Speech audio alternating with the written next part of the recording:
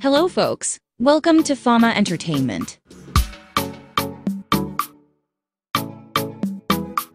Michelle Yeoh, the Oscar-winning star of Crazy Rich Asians, tied the knot with her longtime partner Jean Todt, the former Ferrari CEO, in a low-key ceremony in Geneva, Switzerland last week. The couple, who have been engaged since 2004, celebrated their special day with their close family and friends.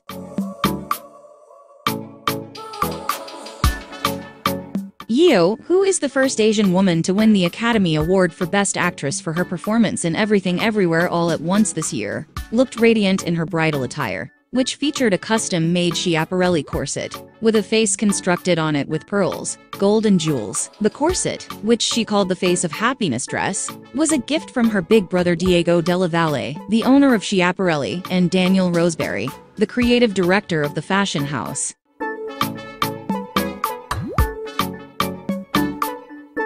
Yeoh paired the corset with a sheer lace blouse and a slim-line lace skirt with a small train. She also wore a simple white silk blouse and a layered tulle skirt for the ceremony. She accessorized her look with pearl earrings and a pearl necklace.